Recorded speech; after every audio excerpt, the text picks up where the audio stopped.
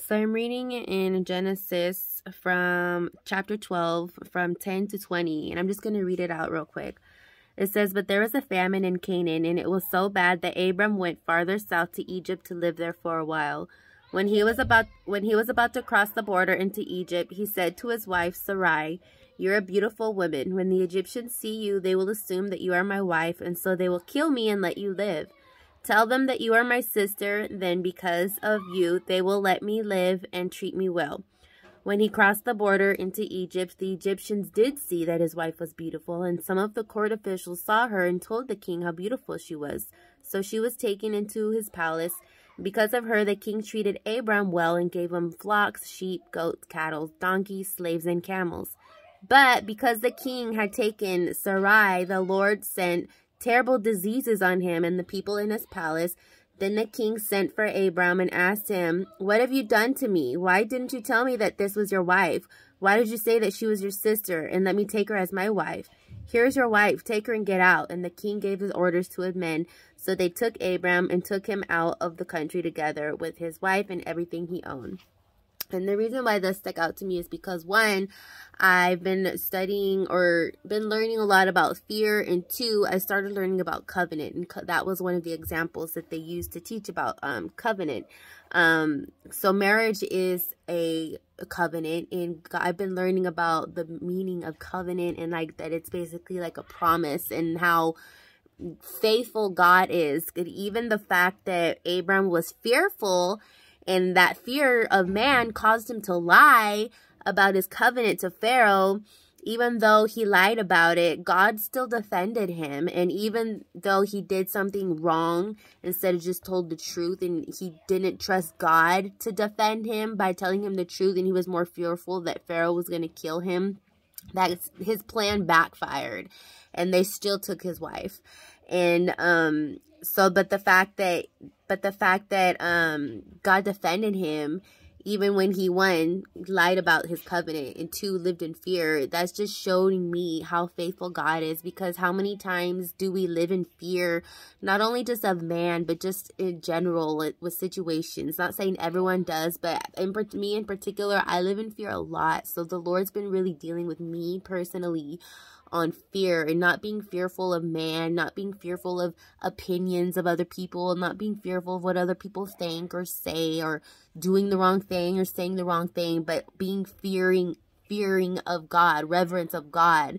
And you know, it kind of goes hand in hand with the last video I made on fear of God. This is a good example of fear of man that Abram had. So that's just occurred to me. Like, I don't know, it's just so cool, like how God defended him. And I just wanted to share that with you guys, not really like to just teach you anything. I don't know if there's some viewers that haven't read this part of the Bible, but that part just stuck out to me. Like, I've read this part before, but I've never viewed it that way, of the fact that Abraham lived in fear of Pharaoh, and that caused him to lie. So it's two things that he did. And not only that, he basically, I don't know if he broke his covenant. I would say he did, because someone else took his wife as their own. And when Pharaoh took Sarai as his wife, I doubt it wasn't just like for 2 minutes.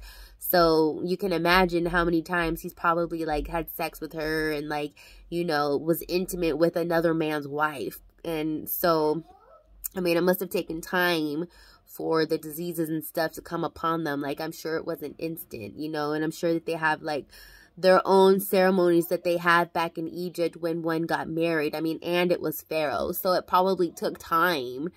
Like, I'm sure it wasn't like just like instantly that happened, you know. Like, even though we're reading it fast, like the steps fast, we just got to remember that there was time in between, like when Abram lied and the time when Pharaoh took Sarai as his wife, and then like the time after that between being married and then the time of the diseases. Like, I'm sure there was time gaps in between that. So you can imagine, like I said, how many times Pharaoh probably had sex with her and was intimate with her, another man's wife.